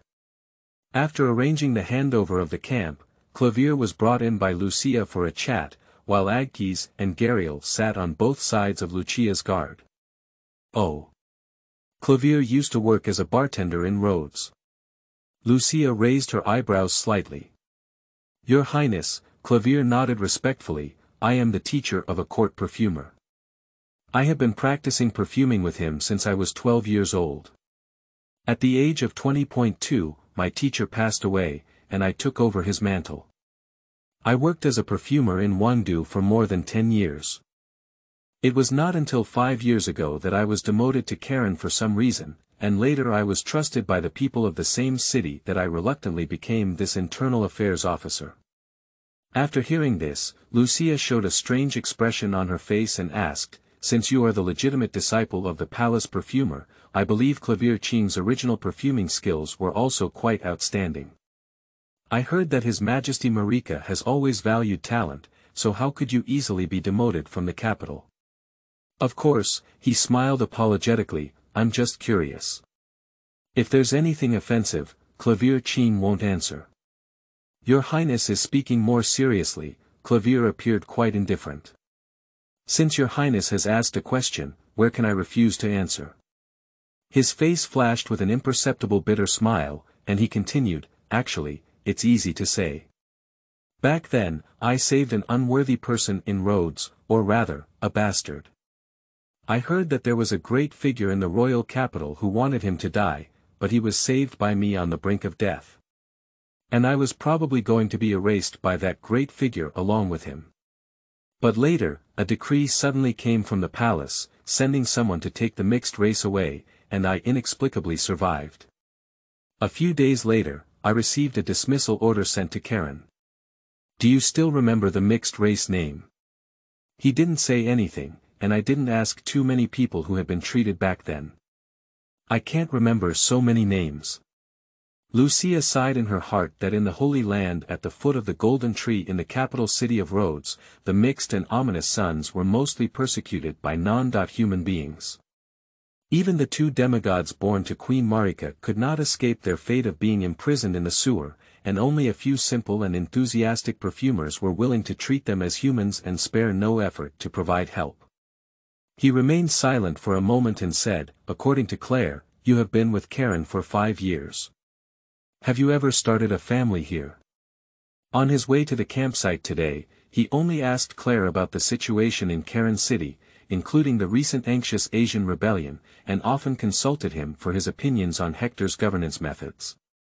At this moment, He had already made a rough judgment in his heart and felt the atmosphere was quite heavy. He just casually asked, ready to express some concern. Unexpectedly, as soon as these words were spoken, Clavier's expression suddenly darkened. He lifted his head, which had been intentionally or unintentionally lowered, and looked straight into Lucia's eyes. In the dim sky and the flickering flames, the man in his 40s looked like a withered piece of rotten wood, with only his eyes reflecting flames and ashes flickering slightly, as if trying to distinguish something. After a moment, he lowered his eyes, hesitated his lips a few times, and said in a hoarse voice, "I have adopted a daughter who died last year." This time, Lucia's lips moved slightly, but she couldn't ask anything. Shortly thereafter, as he watched the man's decadent figure recede under the full moon, Gariel, standing beside Lucia, couldn't help but ask, "That's just an ordinary human. What exactly does your highness want to confirm and send Agkis to track him all the way? He wants to use me to kill Hector, and now I plan to save his life. Don't you see that?" Lucia turned to her and said. The dragon girl, who was originally dissatisfied with her eyes, immediately froze in place upon hearing this, her heroic eyebrows and eyes filled with confusion. Ah! End of this chapter. Chapter 9. Conspiracy. You are listening at novelfull.audio. Chapter 9 Conspiracy. Based on your observations over the past half-day, what kind of person do you think he is? Lucia patiently guided. Well, Goerel thought for a moment, he's a bit timid, but he's very kind in nature, and his speech and behavior can be called humble and cautious. In any case, he's much stronger than the incompetent Karen consul.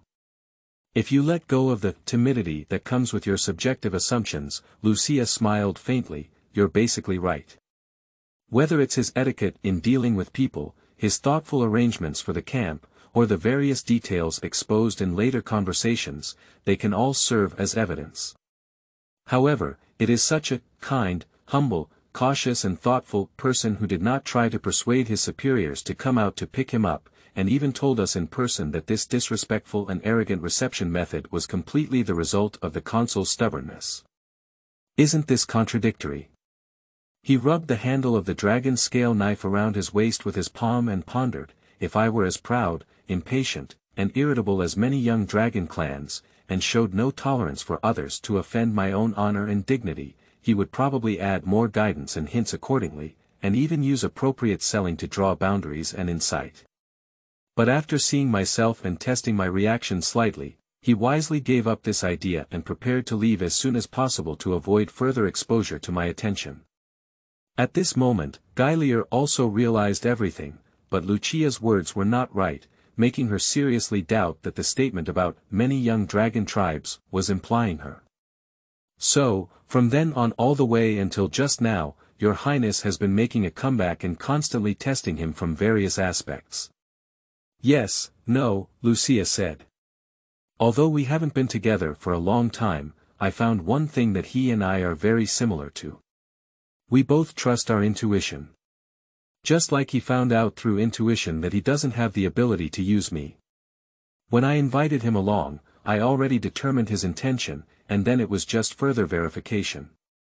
But there's one more thing I don't understand, Gariel said in confusion. He should have also noticed His Highness's intention to probe. If that's the case, why didn't he continue to cover up when His Highness asked about his family affairs in the end? Do you also think I was probing at that time? Lucia smiled with a hint of helplessness. Ah. Gaelier felt as if the rhythm he had just caught up with had once again drifted away from him. Isn't that right? The emotions between humans can sometimes be such strange things. I tested him 100 times, and he covered it up very well. But when I accidentally asked a sincere question, I happened to poke at something he didn't want to hide under his mask. He glanced at the young girl next to him with his spare light. Although the other person was over 200 years old, for him, who had already established knowledge of the world from a higher dimension in 2 generations, Gariel still seemed like a simple and childish child. I can hear that everything he has done in Rhodes is true, and there is no possibility or need for him to deceive us at this point. When we arrive at the capital, if we have the intention, we can naturally verify it. Lucia lowered her eyes. If it's just a reason to save him once, that's enough.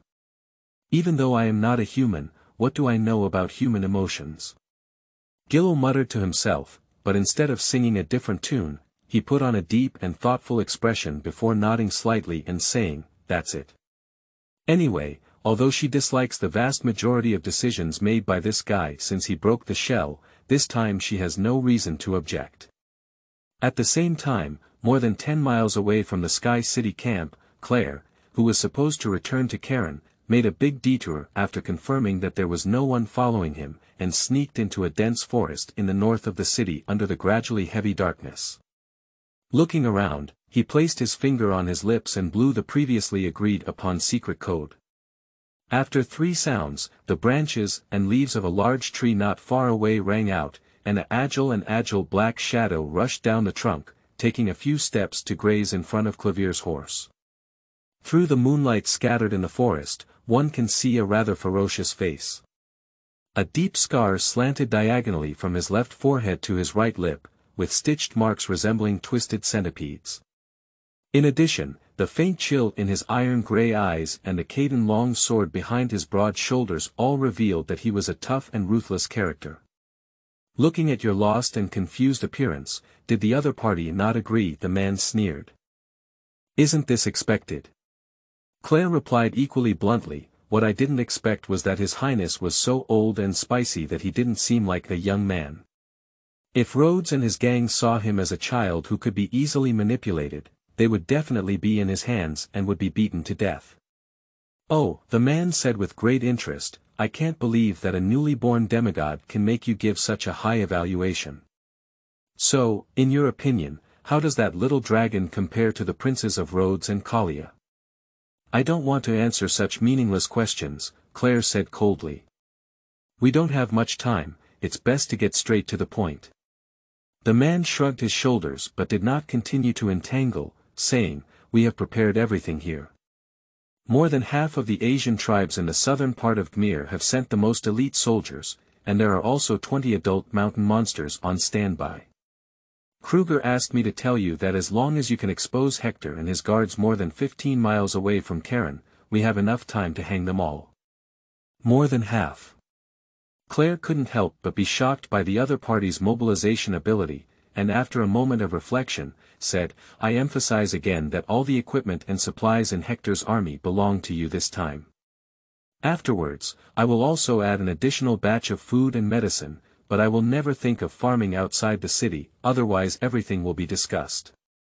I know, the man said helplessly, raising his hands. "You've said it many times. You know who Kruger is, and even if someone has other ideas, can you still be influenced by us with your skills?" "Just understand," Claire said lightly. "In that case, I will secretly control the outposts used by Hector to investigate the military situation and pass on the false information we need to him at the appropriate time. Tomorrow noon, when the Gulong mission is far away from Karen City, Hector and his troops will pass through the Sunset Pass, and I will ensure that everything develops according to plan within the team. From the time the former army passes through the pass, you have 35 minutes to end the battle." "Very good," the man said with a fierce smile after receiving the final arrangement from Clavier. "We won't let you down." End of this chapter. Chapter 10. Prayer. You are listening at novelfull.audio. Chapter 10. Prayer. More than 100 miles north of Karen City, there is a hidden valley where countless flames flicker, and the night breeze constantly brings in noisy sounds. Approaching the valley for hundreds of meters, one can easily see hundreds or even thousands of marching tents in the valley. Most of these tents are extremely dilapidated, with a few sturdy branches that have undergone simple dehydration forming their main framework. They are then wrapped in a layer of tattered linen covered in stains and bloodstains, making them look like abscesses growing on the surface of the earth from a distance. Countless subhumans and mixed races intermingle among them, and occasionally one can see a pair of huge mountain demons, dressed in broken leather armor and wooden shields, holding rusty machetes and crooked wooden spears. If it weren't for the fact that most soldiers look quite strong and emit a fierce aura all over, no one would have associated them with the word elite. However, it is strange that the military tents in the entire campsite are largely different in terms of poverty, yet the layout of different regions is vastly different. Near the position of the Central Army, the distance between each tent and the way it is structured seem to have been accurately calculated, and even fire prevention measures and a large number of light and secret checkpoints are arranged around, appearing extremely strict. Correspondingly, there are two parts, the front and back. This group of subhumans and mixed species, which occupies 70% of the campsite area, presents various chaotic situations that are out of place with the military camp. Some people barbecue around the campfire, grilling the meat they have hunted during the day, while others grab patched leather wine jars and pour inferior liquor into their throats. The physical altercations and brawls caused by excessive energy after drinking and eating are not uncommon. The Chinese army camp was established on a slightly higher plateau in the center of the valley. At this moment, a mixed-race old man with gray hair and wrinkles on his face was slightly hunched, brushing his beard and looking at the chaotic scene in the distance. His turbid eyes were full of worry. "High Priest, it's getting cold. You shouldn't be blowing here anymore," came a soft reminder from the guards behind. The old man didn't respond and still stared silently ahead. After a while, he let out a deep sigh. "All right, Kruger, stop worrying about useless things." A gust of wind blew, but the mixed-race old man didn't dodge. He saw a ball of clothes thrown into the air and landed on his thin shoulder. "Didn't we anticipate such a situation when we gathered the tribal coalition?" The person behind us casually said, while strode forward to the old man's side and casually helped him tidy up the cotton robe he had just put on. That was a tall and majestic Asian man in his 40s, and compared to his short kin, even standing next to Kruger, a half-beast and half-human hybrid, his size appeared several times larger. The man turned to the guards on both sides and waved his hand, saying, "I want to discuss the military situation with the High Priest. Let's all go eat and rest first. There will be another war tomorrow. Give me enough strength." "Yes, General." The guards looked delighted upon hearing this and bowed and retreated one after another. As the footsteps of the crowd faded away, there were only two figures, one big and one small, on the plateau where the tent was located. Kruger looked at the man and said, "Cerrito, shouldn't you be sitting in front of the army at this time? How did you come back? Sit down." "What's there to sit down for? You can't see what's going on over there." Cerrito rolled his eyes and simply sat down on the ground. "Karen City is like a piece of fat dripping with sesame oil hanging in front of us poor people. Not to mention those small and unpopular villages, even our soldiers in Shuofeng are about to go crazy." He pointed to the direction where the guards had just left and said, "Those are the kids from the Rono family, right? I heard their family only suffered from a hailstorm this spring, so I'm waiting to grab more things and go back and add a few more tents this time, otherwise even this winter will be unbearable." "All right." Kruger stopped his chatter. "Even if the prey is right in front of us, it's not a reason for us to abandon military discipline. Also, don't beat the drum with me. This time, we only use Hector's troops. I don't care how you and the leaders below discuss it, we can't step into Karen's half-step this time." Cerrito's face looked a bit ugly. "Just for the worthless agreement with Clavier. As long as you kill Hector, Karen will be easy to get. What can he do to us at that time? He's just a perfumer, not a furnace knight." "Shallow." Kruger glared at him with resentment. "Why do you think I promised him not to violate Karen and the conditions of the surrounding farms? It's because I'm afraid of his force. Have you ever thought that even if we take Karen, what can we do? The Golden Court can tolerate us for a few days. Dida's is only 200 miles away from here, and they only need to send 50 Rhodes Knights, accompanied by 200 fully armed soldiers, to hang all of us on the repentance rack, or even worse. The Asians are fed chronic poison and pulled to work as laborers to fill mountains and rivers. Mixed species are sent to the arena to please their nobles with blood and life, and finally use anchor chains to pierce through the mountain demons' abdominal cavities, and then give them gorgeous gold armor to be used as livestock for pulling carts. What if we don't take it? Cerrito's face turned purple as he choked his neck and argued, "Can you guarantee that after we leave, Clavier will become the consul of Karen? Can you guarantee that he will keep his promise after sitting in that position, deliver the agreed food and medicine, and ensure that everyone has space to survive in the future?" "I can't. Of course I can't." Kruger widened his eyes and said, "But do we have a better choice? Otherwise, we'll ransack Karen and leave with our belongings. The Gmil Mountains are so big that even if someone really comes, Dakotas won't be able to find us." "You fart." Kruger was so angry that his hair was wide open that he jumped up and kicked Cerrito. "No matter how big Grimer is, he's bigger than Alton. He even ransacked Karen. How many people are you planning to kill? The demigod Gulong just passed by here. What's the difference between doing something like this and stepping the faces of the two lords into the soil? How many days do we still have to live?" Cerrito was refuted and speechless, so he stood up angrily and said, "I will continue to patrol the front army. If Tulark comes back later, I will bring him to see you."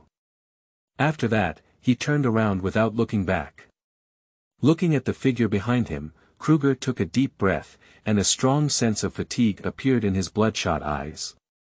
Cerrito is more than 10 years younger than him, and the two have been intimately connected for decades. It is precisely through the joint wisdom and efforts of the two that the Shuafeng tribe has become increasingly prosperous, gradually bringing together many sub-people and mixed-race tribes in the southern part of Khmer. However, with the expansion of power, the ambitions and desires of many people in the tribe also expanded, and Cerrito, who was only below him, was even more so. Kruger knew that he didn't have many days left to live, and his early life of hunger, cold, and war had greatly damaged his body. It was because of this that he valued the war in Karen City so much and mercilessly criticized Cerrito. Only by allowing Karen City to transition safely to Claire's hands and letting Cerrito learn to think from his perspective can he let go with peace of mind. A cold night breeze blew, and the old man couldn't help but tighten his tight cotton robe, rolling out a few painful coughs in his throat. "May God bless our nation." Kruger silently prayed in his heart as he gazed at the cold full moon and the dark black moon in the sky. He didn't go to see the golden tree because the golden law couldn't accommodate these foreign races. End of this chapter.